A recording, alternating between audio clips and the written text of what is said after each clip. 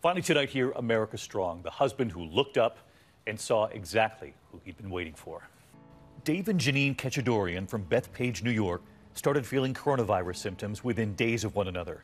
They both had the virus, and 2 of their children had it too. Janine and the children slowly getting better, but David struggled. He was admitted to the hospital and fought the virus for 8 weeks without seeing his family. 8 weeks in, his wife with antibodies was allowed in to see him.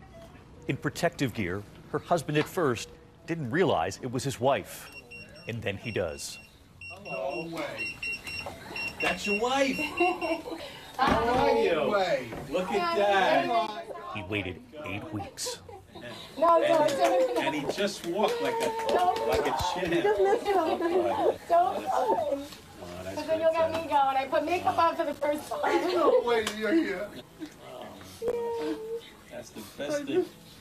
And their hug. The best medicine you can get.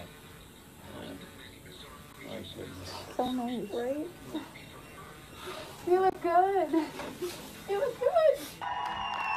And 1 week later, when he came home from the hospital, there was this. Hey, there he is! Yay! Woo! Welcome home! The whole neighborhood, at a safe distance, welcomed Dave home.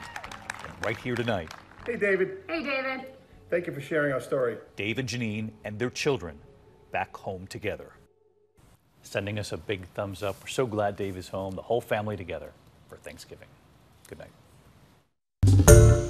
Hi everyone, George Stephanopoulos here. Thanks for checking out the ABC News YouTube channel. If you'd like to get more videos, show highlights, and watch live event coverage, click on the right over here to subscribe to our channel, and don't forget to download the ABC News app for breaking news alerts. Thanks for watching.